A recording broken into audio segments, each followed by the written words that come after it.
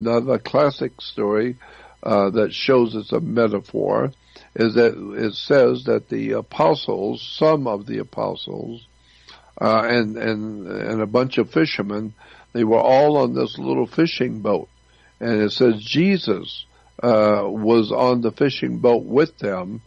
But it was just a little fishing boat. It's not the Queen Mary or the Titanic. It's just a little fishing boat. Right. And there's a few fishermen there, and Jesus was sleeping. At night, he fell asleep, and all the fishermen are out there. And it says, and then a storm came up. The Bible says a tempest, a terrible, terrible storm came up. And the storm, the Bible says, was so frightening was that storm, so fierce was that storm, that the Bible says the fishermen started crying out to God and for protection because they knew they were going to die. The storm was so bad, and they're in this little fishing boat, and this storm was terrible, and they knew they were going to die. They were calling out to God to save them. And then it says somebody got the bright idea to wake up Jesus. Maybe he can help us. So they had to wake him up.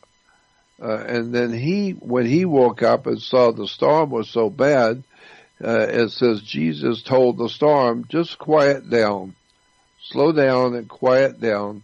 And it says, the Bible says, and over a period of time, the storm started quieting down and quiet until it was finally gone. Well, actually, in point of fact, that's true. When there's a storm at sea at night, first of all, how would Jesus be sound asleep in a little fishing boat when the fishermen around him were so scared they were going to die? They're calling out to God to protect them because they were going to die. It was so bad. But Jesus, he don't know none of it. He was sound asleep. It doesn't make any sense. I mean, God, anybody who's in a little fishing boat and there's a terrible hurricane comes up, and you're going to sleep all the way through it and you didn't know anything happened. They had to wake you up to tell you there's a storm. It makes no sense until you understand that Jesus is God's Son, the light of the world, and that's what happens. When a storm is at night, it can be brutal and terrible storms on the ocean. But when the sun comes up, it heats up the atmosphere, and then it begins to dissipate, and the storm begins to dissipate.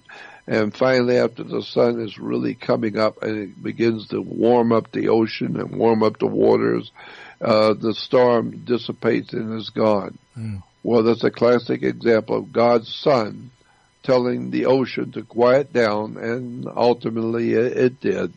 Why? Because it's the sun that affects storms on the ocean. God's Son, the light of the world.